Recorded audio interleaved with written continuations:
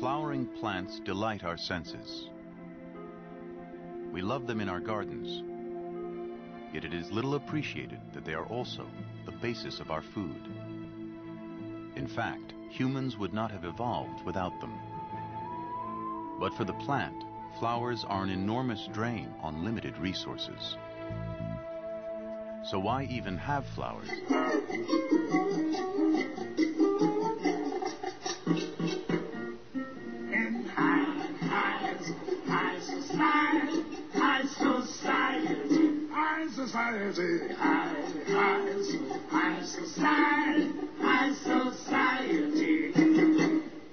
Hello, High Society fans.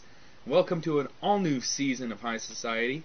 My name is, of course, David Malmo-Levine, and in upcoming shows we'll talk about the court case that's going on now with the Herb School and what happened with that thing, and there'll also be exciting shows on hemp ethanol and the fascistic encroachment into our very beings by these ne'er-do-well rulers that we are suffering from.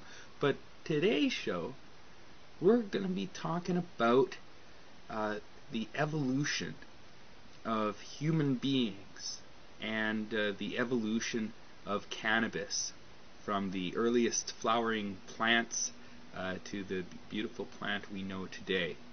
And what you just saw, that last clip, was a clip from the Nova special First Flower, which is all about these flower lovers and their search for when the very first flower existed on planet Earth. They've only been around for only 120 million years, but mammals have been around for 195 million years, and primates have been around for about 60 million years. So sometime between when mammals existed and when primates existed arose these flowering plants. And cannabis, I'm guessing, is one of the earliest flowering plants because it was wind pollinated. We'll see if we can get some insight into that too.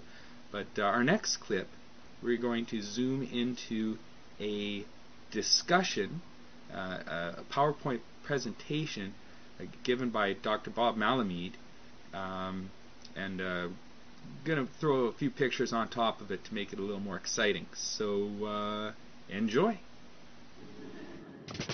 So endocannabinoids have played an increasing role in man's evolutionary history. Where are we going?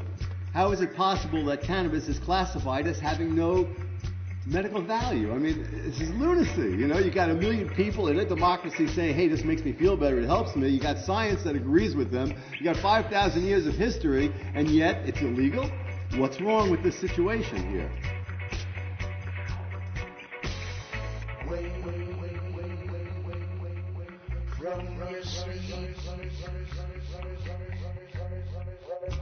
What is the influence of cannabinoids on the behavior of populations? So, there was an experiment done by Lichtman a while back with the water maze. You take the knockout mice, so they don't have their CB1 receptor. You put them in a maze that's in water. Mice don't like water. They freak out, they swim around, they find a platform. You can do this with the normal mice, or you can do it with the wild-type mice. The same thing. They freak out, they find a platform, they learn where the platform is, you take them out, you put them in, they go to the platform. Now you change the position of the platform.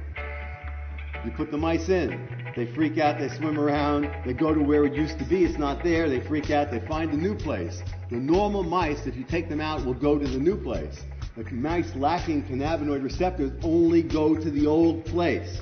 They cannot relearn. They're stuck in their way of thinking.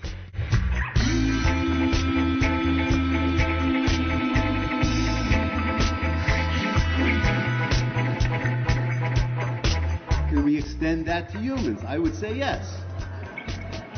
So, I call them blips, backwards-looking people, as opposed to flips, forward-looking people. And essentially, it's that's responsible for what I call the biology of democracy. the balance of blips and flips.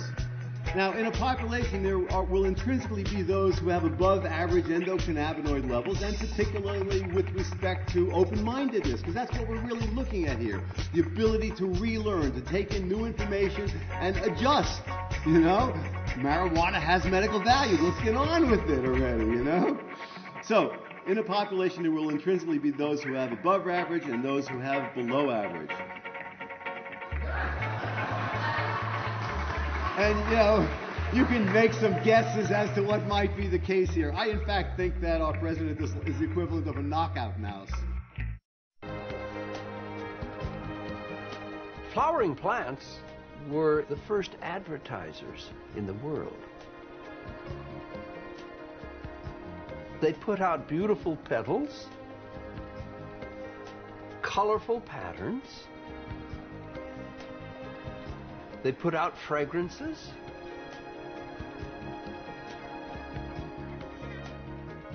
And they gave a reward, such as nectar or pollen, for any insect that would come and visit them.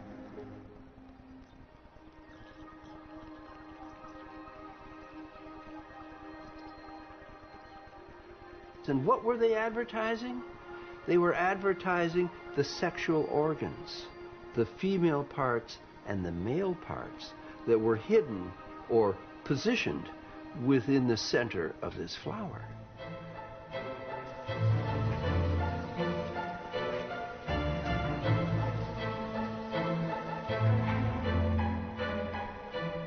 So if they could attract these mobile pollinators to come and mess around, crawl around, feed in this flower, pick up pollen on the legs, pick up pollen on the body, and then fly to another flower some distance away and repeat this process, they could effectively carry their male genetic material in the pollen grain to another flower.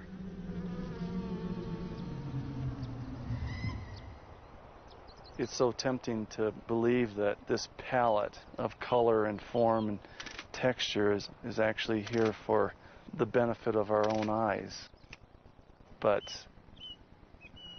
in truth, what we're looking at is simply an unfolding of the story of the survival of their own species.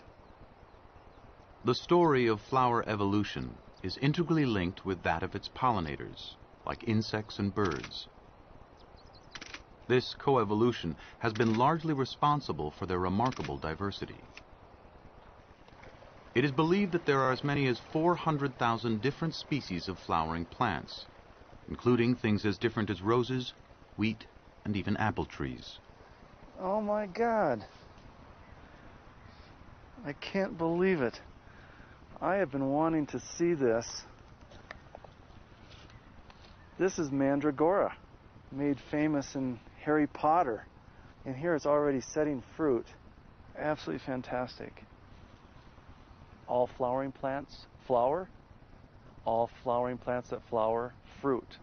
The fruit is the new generation. Whether it's an apple, whether it's a pumpkin, whether it's this poisonous berry, it's the point of flowering. It is the renewal of the species, the enhancement of the species as well. This seed possesses that little bit of difference that may allow it to adapt down the road to a different set of circumstances that it might encounter.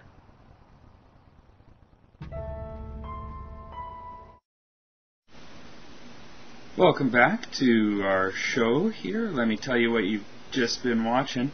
The first slideshow was a little thing I whipped up to go over top of a talk by Dr. Robert Melamede called Cannabinoids, From Cells to Society, and we have a link for it right around here and on the show page at Pot TV.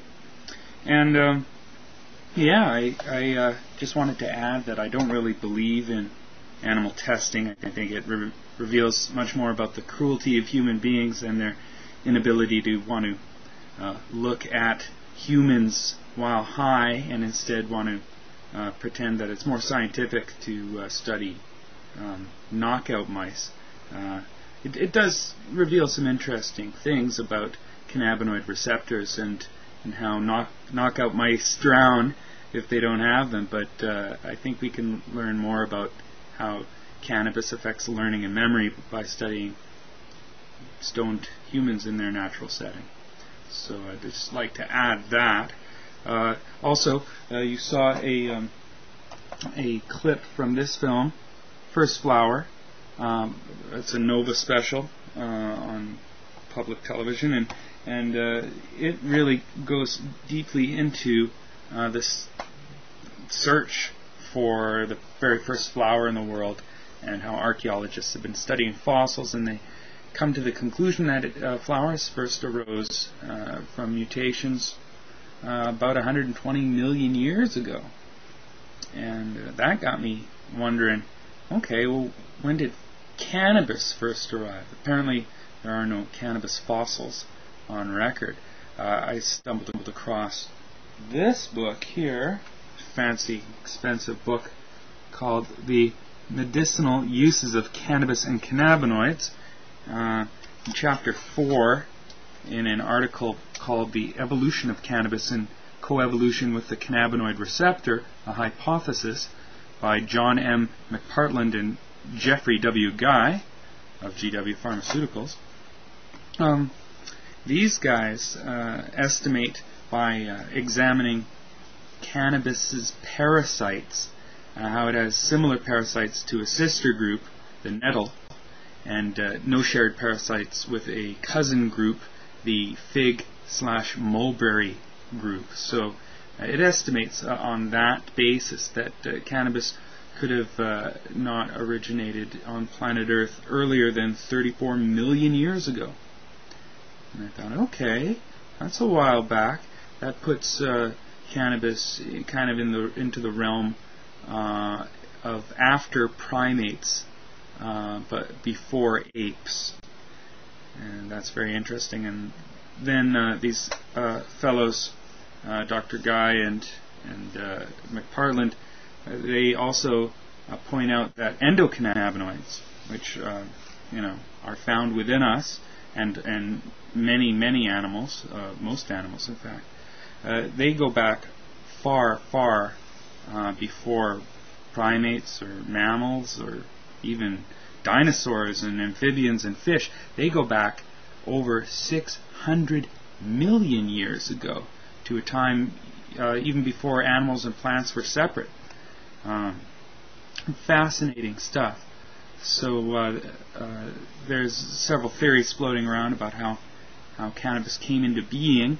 To oversimplify it a little bit, it's like a mutant nettle plant just kind of started to remember or harken back to a time or draw upon their genetic heritage, which once had endocannabinoids, and brought them back, and for some bizarre mutation, genetic mutation, and this was very attractive to humans or Neanderthals or monkeys. We don't really know how far back our relationship with cannabis goes. It could have gone back to there's evidence that it goes back tens of thousands. When we first started using rope, but it probably goes back farther than that. 1.8 million to 1 million years ago, we learned to use fire, and it was, around that time we were moving into China, which is kind of Central Asia, which is where cannabis originates, and we could have definitely come in contact with it then. There's this other book called Intoxication by a guy named Ronald K. Siegel, and he points out that lots of animals get high, and that monkeys have been observed eating hemp leaves. So our relationship with cannabis could go back quite far. There's another really good book on the subject. It's called The Botany of Desire by a Michael Pollan. And you should check this book out too if you're interested in this subject. There's a real good quote from it. I'm just going to read to you.